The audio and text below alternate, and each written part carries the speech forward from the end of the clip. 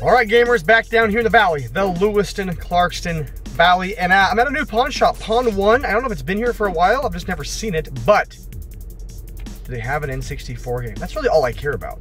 I'm gonna pop in, I'll find out. I better have a damn good deal. No bum deals, come on.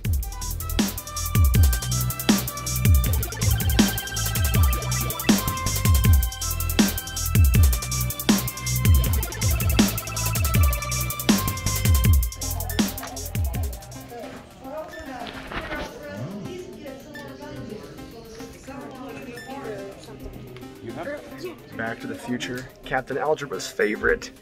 I think I see a game I need. No Death ran Back to the Future. Captain Algebra knows it. He's still bitter about it. His favorite game is too easy. Alright guys, I think I see a game. Let's check it out. Alright. It feels good to find a game at a pawn shop that I don't own. The crazy thing is, I got it and it wasn't a bum deal. Jamie at Button Bashers, I got Mike Piazza's Strike Zone. Now this isn't a rare game, but for some reason I have not seen this while I've been out and about. And actually this holds a little bit of nostalgia because I did play this when I was a kid. And I don't think it's actually a great baseball game, but I remember at the time being pretty cool, pretty revolutionary. I paid $3.99, so $4 for this game. It's actually worth $7. Well, yippee-yi-yay. So, or yippee-ki-yay. Yippee-ki-yay, that's what I meant to say. All I know is I got one more game. Counter's right here, we're getting there. This is just the beginning. I gotta find more stuff. Now I have the need for speed. But hold on, I'm not done. That was all I got that was worth anything for the N64 collection, but I do wanna mention this. If you're a gamer and you have an N64, not N64, you have a PlayStation 4, PS5, Xbox, Xbox One, anything that needs a hard drive, dude, pawn shops are the way to go. I got this for $45, but it's a 1 terabyte external solid state drive. This is 120 bucks on Amazon right now. For $45, I'm gonna plug this into my PS5, put all my PS4 games on it, and it's gonna be a solid state drive. That obviously won't be as fast as the internal drive, but at least my PS4 games are gonna be getting used to its max potential with the fastest hard drive. So when you're out and about, don't forget pawn shops, because they have some cheap games, cheap hard drives, and cheap electronics. And this looks like it's brand new, which I do feel bad that someone bought it, probably had expectations, then had to pawn it off, but I mean, that's how life is, right? So anyway, keep going guys, one game down. Let's do this. What's going on? Here we are at the Spokane Valley Mall again, and I'm here to get some bum deals because this place has some games that I need. Last time I was in here, I spent quite a bit of money, and I spent more than the games are worth. But you know what?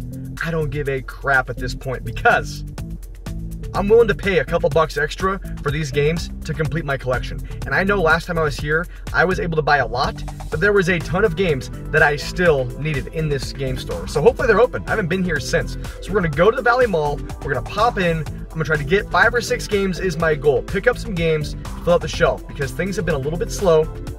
I don't even care about bum deals right now. Don't care about bum deals. I just need to find some games. Let's do it. The mall is dead. Like, there's like 10 people here.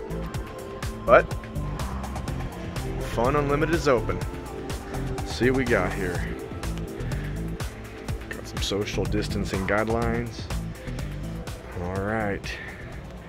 I'm already walking towards the shelf. I know what I'm looking for. Some Nintendo 64 games. What we got here? What are you looking for? Yeah, you know, I gotta get my, I'll have to turn my phone off here and look at what games I've got. But I think I need Vigilante 8.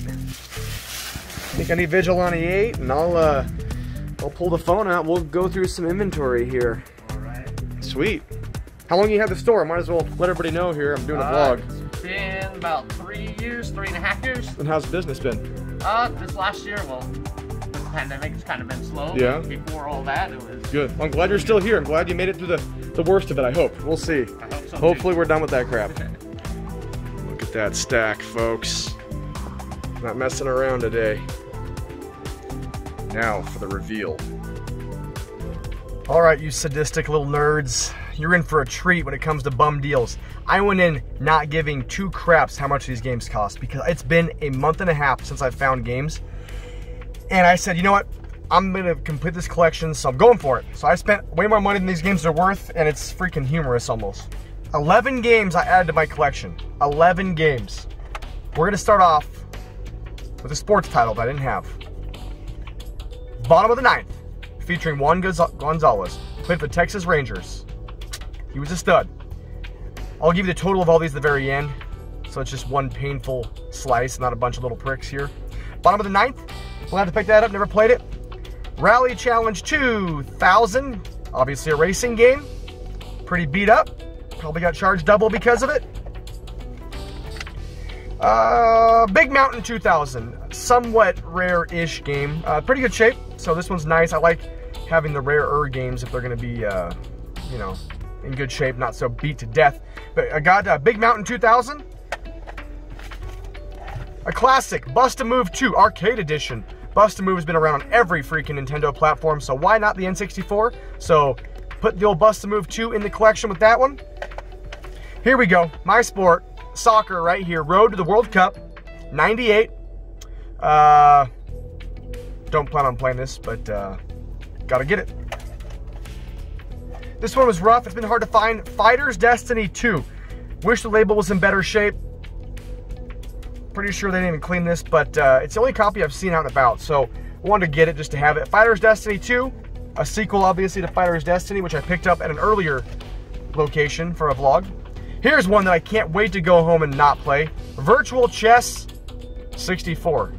Yeah. So I'm sure that's real. I mean, I feel bad. Juan. It says Juan, and then he put his name again, Juan. So I don't know. Poor Juan had a rough Christmas getting Virtual Chess, unless that was his thing. Well, while we're at it, I might as well just say Virtual Pool.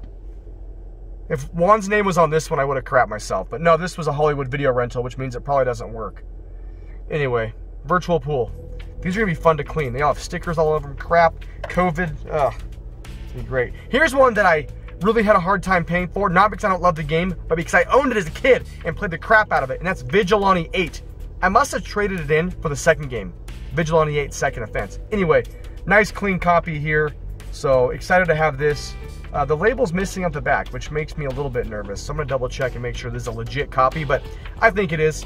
It feels like it is, and it usually, there's a few signs you can tell, which might be a video for another day. But Vigilante 8. Then I had to go with Knife Edge Gunner. I don't know why I grabbed this, other than it's been on my list for a long time. I think I got like a page with all my labels, and I think this is like one of the last ones. So hopefully we're gonna clear some pages out. And last, but not least, the old Disney King himself, Mickey Speedway. Is this game better than Mario Kart? I'm actually gonna try it out. Mickey Speedway USA, pretty good shape.